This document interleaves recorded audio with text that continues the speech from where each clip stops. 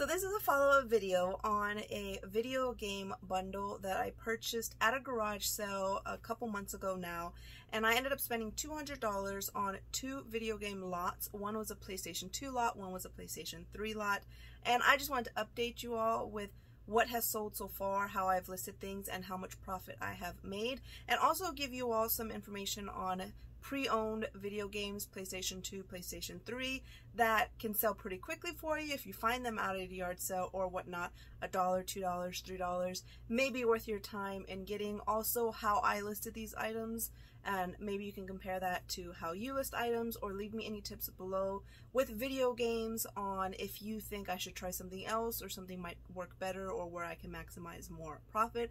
I would love to know because I am no video game expert. I just walked into this deal and couldn't pass it up.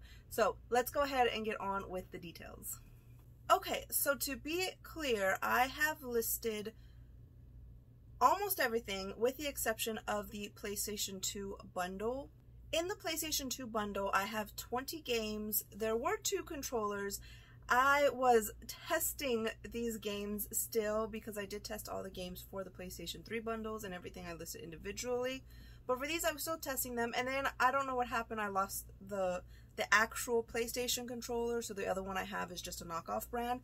So I haven't listed the bundle yet because I don't know what I did with that controller, so I may end up having to list it just without that, but I think that might make a little bit of a difference.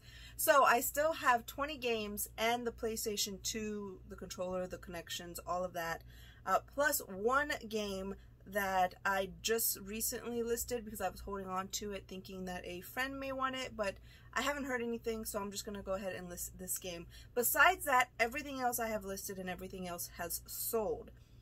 The other bundle that I did was the PlayStation 3 bundle. In that one, I had 12 games, a controller, all of the connections with the exception of an HDMI cord. I don't know if maybe I misplaced that or if it just didn't come with an HDMI cord and I didn't realize it. So I thought about just putting an extra one in there, but then I just decided I'm going to sell it as is without an HDMI cable because most people have one, so I didn't think that would make much of a difference. So I'm going to discuss that first. Any games that were going to be valued under $15, I decided to go ahead and list in the bundle versus listing them individually because I did plan on doing free shipping for all the video games and I didn't want to do free shipping on something less than $15. So that bundle ended up selling for $135 plus $25 shipping. Now I had it up for auction twice. 2 times the buyers didn't pay.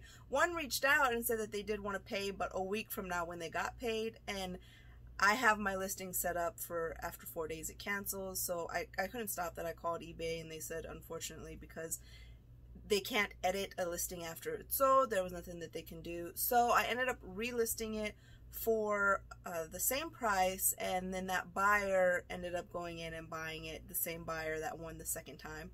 So anyway, it just took longer to sell than I thought because that's the one downfall I think with auctions on eBay, is that a lot of the times buyers just don't pay for it. And that's why they end up winning the bid, because they're bidding with money that they don't have or money they don't plan on spending in the first place. So besides that, so that was the one bundle for that price, I sold 20 other games. 16 of the games sold with promoted listing. I promoted every single game, including the bundle, at 1%. And a few people told me that they never promote games because they sell fast without it. I've experienced that they sell a lot faster with promoted listing. So 4 of them did not sell through promoted listing. They were still promoted, but somebody just was searching for that game. So those 4 I'll go ahead and mention was Sonic Heroes Greatest Hits for PlayStation 2. That sold for $19.99. Ratchet and Clank Going Commando for PlayStation 2. That sold for $19.99. Another Ratchet and Clank, Size Matters. That's what she said. That sold for $34.99. And Driver Parallel Lines for the PlayStation 2. So all 4 of them were PlayStation 2. That one sold for $29.99. So the total non-promoted items sold for $104.96. So those might be games where you may find yourself not wanting to promote. Maybe they don't need it. People are just searching for it more. So I'm going to go ahead and talk about any games that sold for $25 or more. just because there's so many games, and I'm not going to go into details about all of them, but if you want to see all of the games, again, you can go ahead and click on this video and watch that one to see what games I picked up.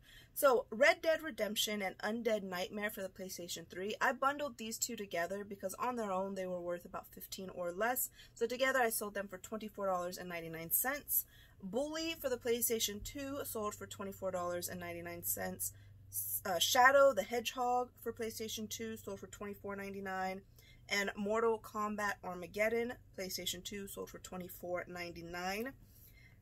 Then besides that, I had a Ratchet & Clank Future Tools of Destruction. That's over $22.50, but I do want to mention it because the Ratchet & Clank games appear to sell extremely fast and be in high demand, pretty much any version. I'm sure there are some versions better than others. But then also Def Jam Fight for New York for PlayStation 2. This was the big bolo winner of the whole lot that sold for $220. First game I listed, and it sold within just a couple days, so that $220 pretty much made me my money back. So I was already stoked at that point. So total gross for everything that I've sold so far was $790.83. That's before any fees, promoted listing fees, shipping fees, anything like that. Now, if we subtract the 1% promoted fees from the 16 items that sold promoted, plus the standard average 10% eBay fee. Now, it's weird because some of my eBay fees on these games were 6.77%, some were 11.72%, some were 9.96%.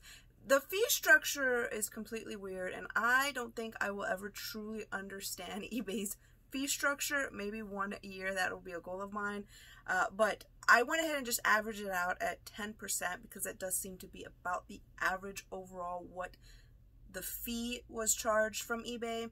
Now, you also have to include the, well, for me, I have to include it. Everybody's fees could be a little different depending on your store status, whatever. But there's also a 30-cent final value fee charged per item. So subtracting all of that, I also subtracted shipping costs because that is a huge cost. Well, not mean huge, but it's a big deal. So $3.75 is my average shipping price that I went ahead and calculated times 19 of the items, which were the single games, because it did cost me anywhere from like $3.50 to maybe $4. So $3.75 is a good average to just charge. So $3.75 times 19, all of the crazy calculated numbers that I'm not going to put right here and you're not going to remember. So literally subtracting all of those fees leaves me with a net total of $634.47. So very great net. Now if we subtract my initial investment, my cost of goods, $200, that leaves me with $434.